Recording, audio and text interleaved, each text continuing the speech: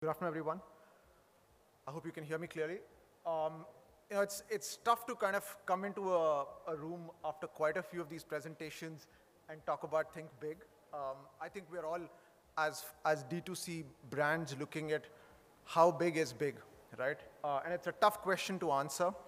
I think this number is a number that you've seen on multiple presentations, so kind of keeping it as a common thread. What do you think? What is the most obvious answer that you think of when you look at this number, 100 billion? Anybody? So, addressable market 2025, okay. Anything else?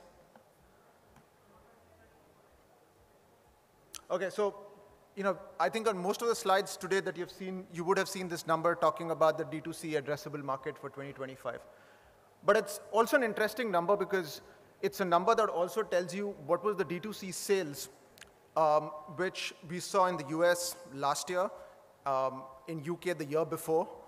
So it's a number that's more real when we say that we've actually seen sales of those kind of numbers in those markets. And that's one of the reasons this topic is about thinking big and selling global, right?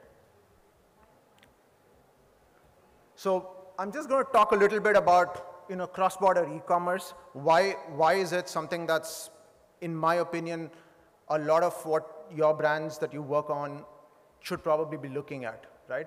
If you look at domestic e-commerce growth in most of the developed markets, it's much slower than what you see as cross-border e-commerce growth.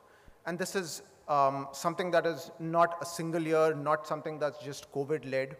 It's something that's been seen over a multi-year phenomenon. So from that point of view, that's one big data point to look at.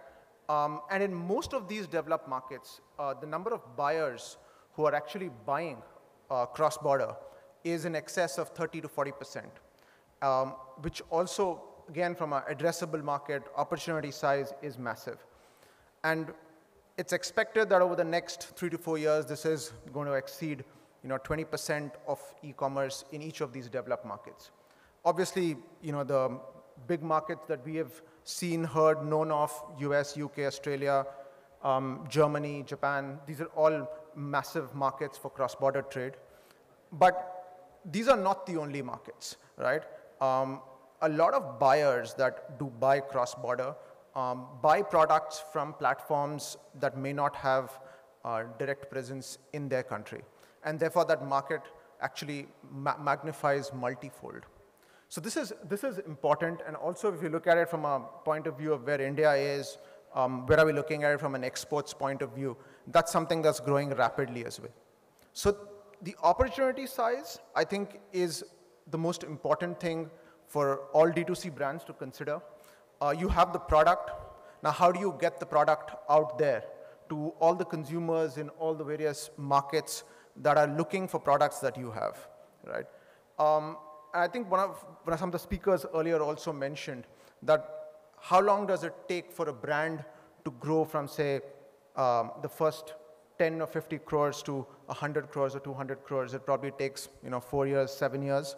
Now, how do you further accelerate that? Here's one more opportunity to do that. So this is, I think where I would say from a brand perspective, when you're looking at your strategy, what are the channels that you want to go out and sell on? Of course, you're selling on your own website. You're looking at domestic marketplaces. But I think it's an extremely important thing to also look at international markets. And when you look at international markets, they bring you not just the opportunity for massive amount of sale, but also the profitability levels are significantly different from what you see on domestic e-commerce. So I think that's as far as the opportunity goes. What are we doing from an eBay perspective, right? And why is eBay something that is relevant? I'll stay very briefly on this slide. I think the most important number is the right top corner. What's the number of active buyers? When I say active buyers, these are not just buyers who come in occasionally, but are active on a regular basis, on 3 quarterly basis, and so on. So that's a lot of traffic that you guys have access to. And that's one of the reasons that we are here to talking about this. From an India team perspective, I think we've been working with brands and sellers across the length and breadth of the country for a pretty long period of time. There are obviously categories which India has a definite right to win in, and that's something they're very strong in. What's the objective of the cross-border team that is based out of India?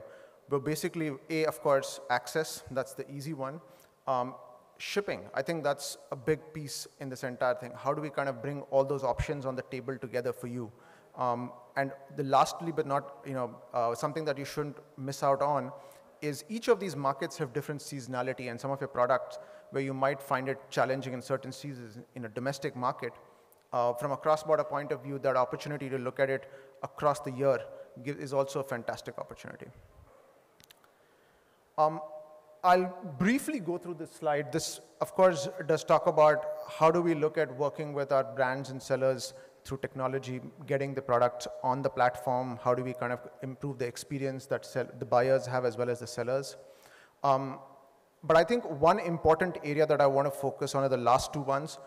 How do you merchandise your product? And being able to give D2C brands a lot more control in being able to determine the approach that they want to take towards selling their product on the platform, be it through promoted listing models, be it through stores. There are a whole host of options that give a significant amount of control. And the data that you're able to generate gives you a great understanding, A, about each of these markets, and B, it tells you when you are planning to scale into those markets, either directly or through any other channel, what's really the consumer pulse. So I think that's extremely important as a brand for all of you to consider. And the last thing is the Global Markets Program. I've just got a simple one slide here just to tell you what we want to do.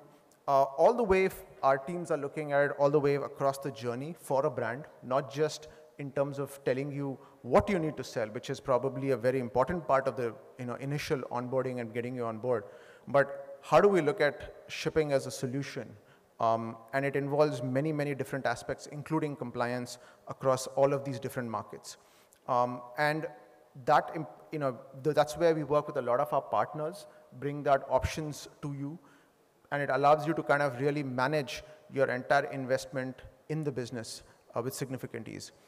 So there's a lot more that we would like to talk about on global markets from a eBay point of view, but I would urge most of you who are here to come and meet us. We also have a stall here, as well as there are a focus group discussions, and we would really like to kind of take you through this in a little more detail and talk to you about it. Yeah. Thank you.